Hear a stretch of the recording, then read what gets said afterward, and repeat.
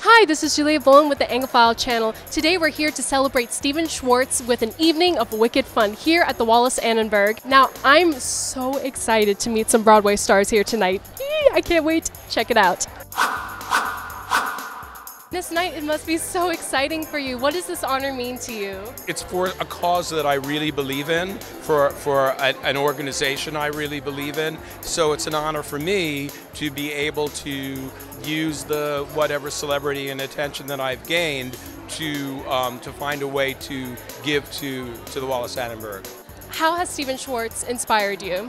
Stephen has inspired us since before we met him through his songs, his work. That was so formative for us in loving and learning about musical theater writing. And then the actual man, the human being, became a mentor of ours and has shown up at previews of our shows, given us fantastic advice, and really altered the course of not only our writing but our songwriting careers as well.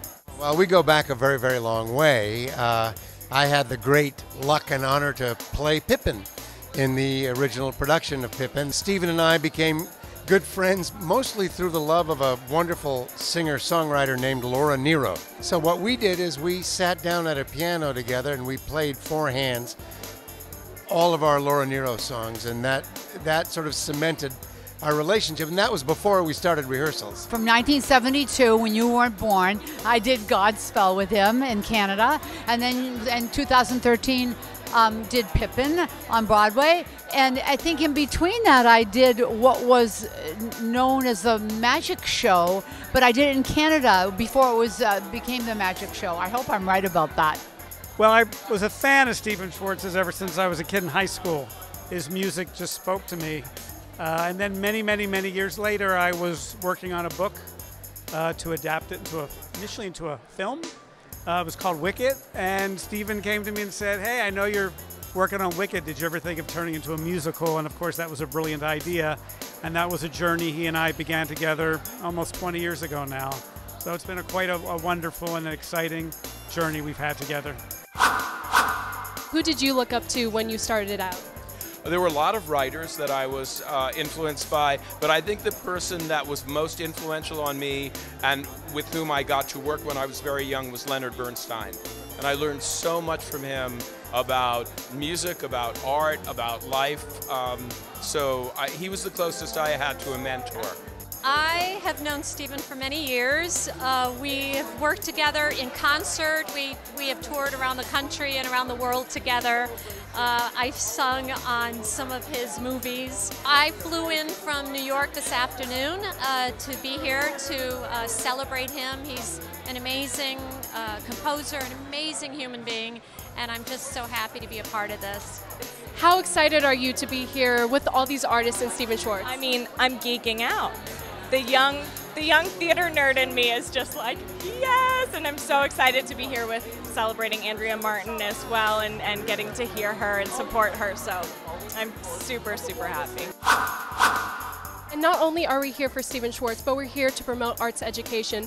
How important do you think it is integrating arts into schools? It's the most important. Even if you're not going to be an artist growing up, even if it's not your profession, there are so many things about work ethic and teamwork that you can learn while you're developing the arts. What advice do you have for young aspiring artists?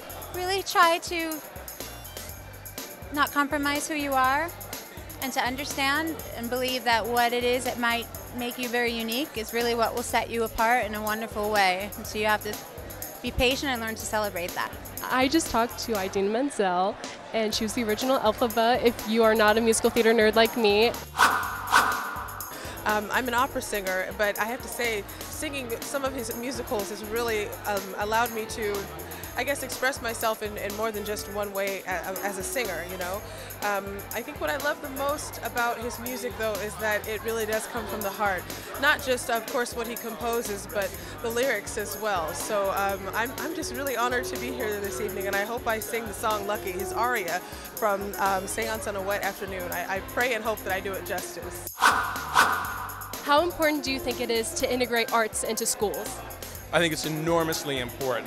And I think we are foolish in this society to be cutting back on the arts. There are so many studies that show how beneficial arts education is to the development of kids, whether they go into the arts or not, to the development of an empathetic society.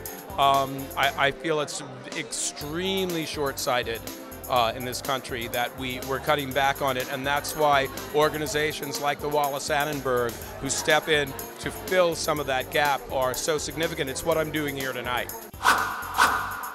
This has been Juliette Boland with the Anglophile Channel. See you next time. I've been asking everyone here what their favorite Stephen Schwartz musical is. What would you say is your favorite? You don't expect me to answer that, do you? You know better than that. Like, I know.